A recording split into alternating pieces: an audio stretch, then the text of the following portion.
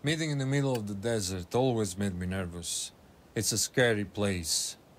I knew about the holes in the desert, of course, and everywhere I looked there could have been a hole. Normally my prospects of coming back alive from a meeting with Nicky were 99 out of 100, but this time, when I heard him say, a couple of hundred yards down the road, I gave myself 50-50.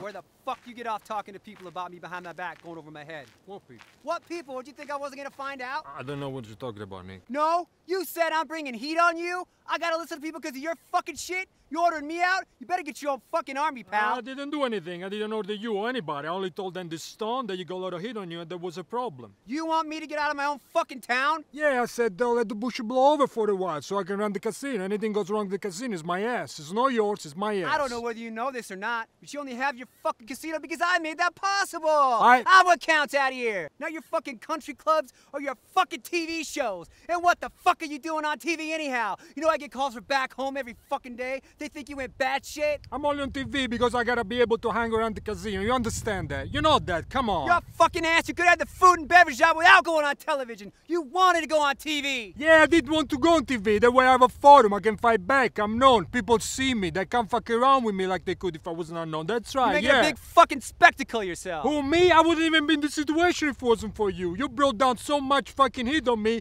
I mean, every time I meet somebody here, the big question is, do I know you? Oh, sure, now you want to blame your fucking license on me, is that it? No, Nick, when you asked me if you could come out here, what did I tell you? I mean, you asked, but I know you were going to come out no matter what I said, but what did I tell you? Back up. Do you remember what I told you? Back up a fucking minute here, 1 minute. I asked you, when the fuck did I ever ask you if I could come out here? Get this through your head, you motherfucker, you. You only exist out here because of me.